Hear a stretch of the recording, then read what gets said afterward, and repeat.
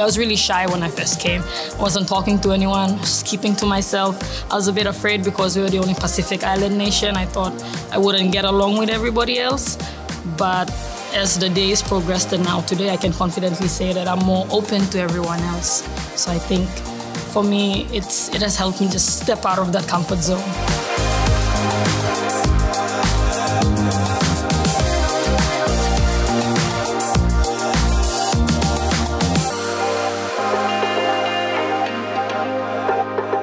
So what I've learned, I'm gonna take back home and share it with my family, my siblings, even my friends, even some teachers, include some teachers into it.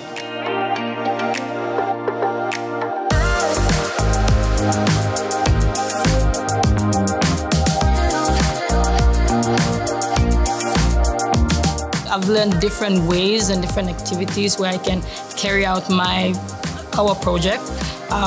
There's some ways where I didn't think of carrying out the project, different activities, so I think I've learned from other countries or whatever. Yeah, I've learned so much. I can't think of one thing, but so many things, yeah.